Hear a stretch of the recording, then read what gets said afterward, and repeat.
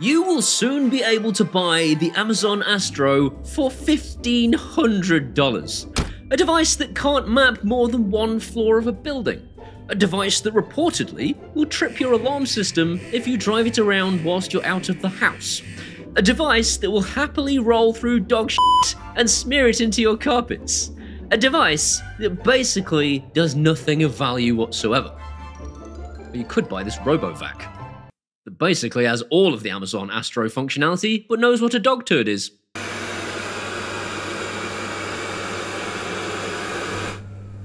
Turd detected.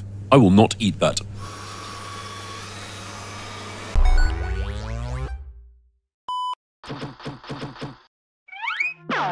Thanks to Roborock for sponsoring today's video and for sending me their Roborock S7 MaxV Ultra. And it's the Ultra part of this name that fills me with preposterous levels of excitement.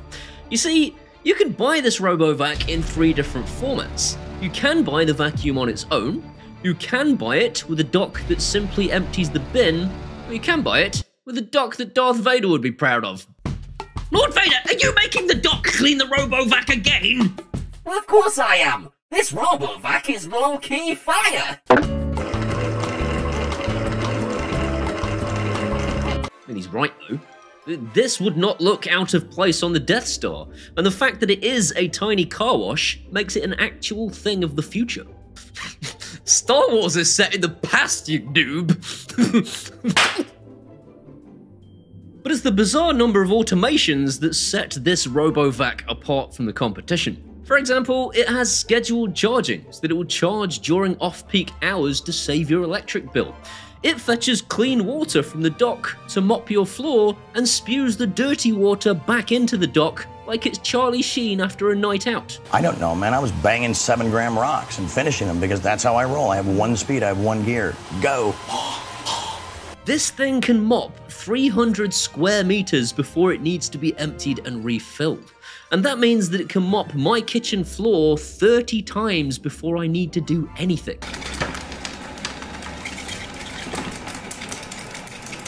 I am thirsty. Please fill me. And if you leave it to get too full, you get a similar notification. You people are filthy. Please kill me. It doesn't really do that. But it does send you a notification to your phone. It's got LiDAR, an AI camera, and a 3D structure light sensor so that it not only maps your room, but also detects objects like wires, shoes, and even dog mess. The app actually tells you exactly what got in the way. Finally, I can let my dog poop on my floor without worrying the RoboVac will smear feces all over the house. Thank you, Roborock. Also not a real advert. But if that wasn't enough, it also lifts its mop off the floor when it reaches a carpeted area and then automatically puts it back down again when it reaches an area that it wants to mop.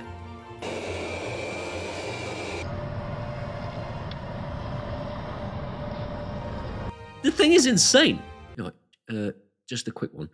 I've kidnapped Jeff Bezos, Amazon's CEO, and I've put him in a meerkat enclosure.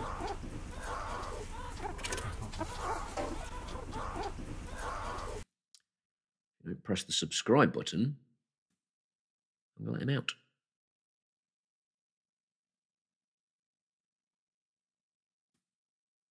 Press it. Right. Fine. He's free. Happy now? Neither am I. This first point of note is incredibly simple, but actually really important. The little rubber roller on the underside of the thing that spins round actually is designed to stop pet hair from getting wrapped up in it. It might do a little bit, but nothing like the bristles of some of the RoboVacs that I've tried in the past. And the mop has something called sonic mopping. Don't you f***ing do it, man. Don't you f***ing do it. What Roborock are actually referencing here is the little pad underneath it does like a wiggly dance as it goes around your floor. And this is something that I've not seen on any other RoboMop, and it does a better job because it's not simply dragging a cloth around. It's actually trying to do something as it goes. But more importantly for me, I no longer have to scrub the mop clean myself under the tap. because the Darth Vader mini car wash does it for me. And the vacuum itself has 5,100 pascals of suction power. And to put this in context, this is the second most powerful RoboVac on the market as of November 2022. But enough about its ability to vacuum, nobody cares about that. This thing is a full-blown remote-controlled drone.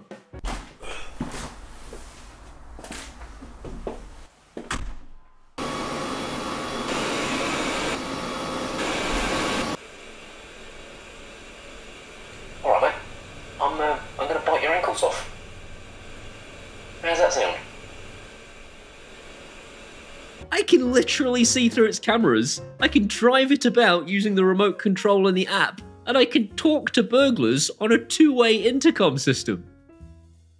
What? And not only does it have night vision, but it's also got a head torch to help it see in the dark, which is just mental. If you're the tinfoil hat type, you'll be glad to know that this functionality is actually disabled by default. And if you want to turn it on, you have to press all 3 buttons on the robot before it can be enabled and hold them down for several seconds. So if you're worried about privacy, you don't have to enable this function. It's also worth noting the vacuum is certified independently by TUV Rhineland, and it meets the ETSI EN 303645 cybersecurity standards. And the camera will also warn you, using a voice prompt, that it is being remotely accessed as it drives about. Remote viewing active. On top of all this inbuilt automation, there is also Google and Amazon support for you being able to use your mouth hole too. It even has an absolutely awesome Home Assistant integration that gives you all sorts of control over the vacuum, but also has sensors that will pick up if the water needs filling up, for example. I'm renowned for destroying RoboVacs by testing them too hard. It's in an irreparable state. It won't go back in. Dust bin removed. Dust bin Oh god, it's like glue! And today may or may not be any different because I have a preposterously disgusting challenge for it. We're renovating the kitchen at the moment, and because Nisha has something wrong with her brain, she expects me to clean underneath the kickboards, where we're going to be, of course, sealing the whole thing up and you're never going to see it. I did question this with her, but she gave me a particularly long and loving stare. So this bloody robot's doing it. That's nuts.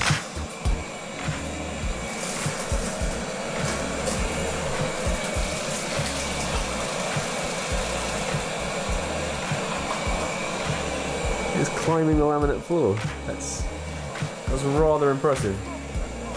When I started, I had no idea that they were linoleum tiles under there. Like, all I could see was like this grey matter. It was disgusting. And by the time it had finished, of course it hadn't managed to get all the way through because it can't fit through the legs of the cupboard. But where it had got to, it was incredibly clean.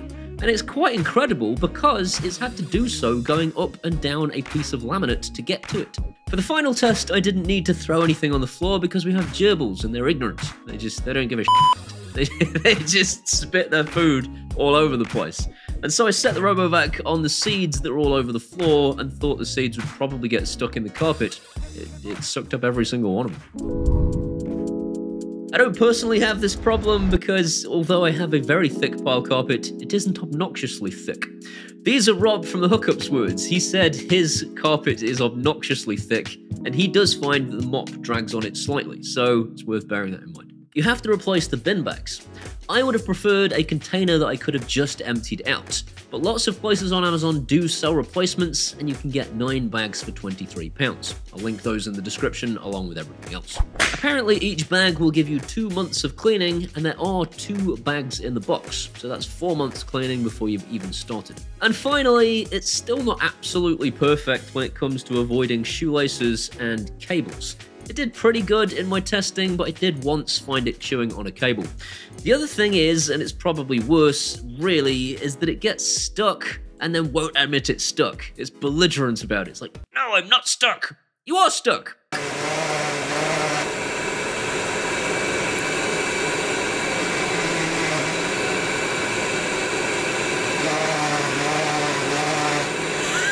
Oh no.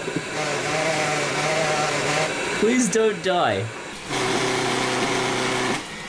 Here we see the Roborock S7 MaxV in its natural habitat, stuck between several objects, pretending it isn't. Error 8. Robot trap. Finally! Obstacles surrounding robot. Finally given up. It doesn't get stuck often, and it should get stuck less as time goes on because it starts to realise where hazards are.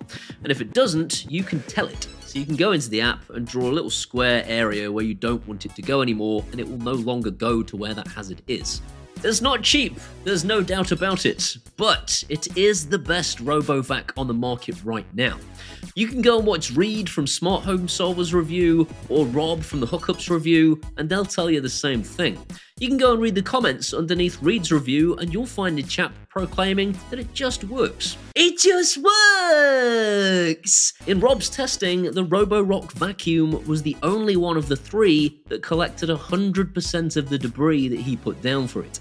And he had literally weighed what he'd thrown down versus what had been picked up. Go watch any review and they'll tell you the same thing. This is easily the most powerful RoboVac on the market that has this kind of feature set. It's the best value for money, even if it is the most expensive. If you go and watch their reviews, come back here and use my affiliate links, obviously. Don't use their affiliate links. Use mine. As usual, there are links in the description as to where you can pick one of these up. In the meantime, I hope you've enjoyed today's video. If you have, please give it a thumbs up. That'll tell YouTube's algorithms it was a good video and more people should see it. If you want to see some more of this guy, hit that subscribe button and ding that bell. If you ding the bell, it lets YouTube know that you want to be notified when I upload videos. These incredible people here are my patrons from Patreon, and every week I tell you the same thing because every week it is more true. Without them, I wouldn't be doing this. I'd be working in a call center.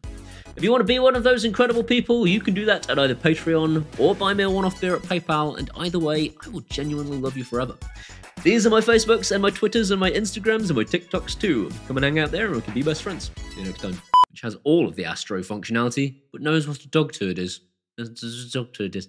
There's also a dog turd is. There's also a dog turd is.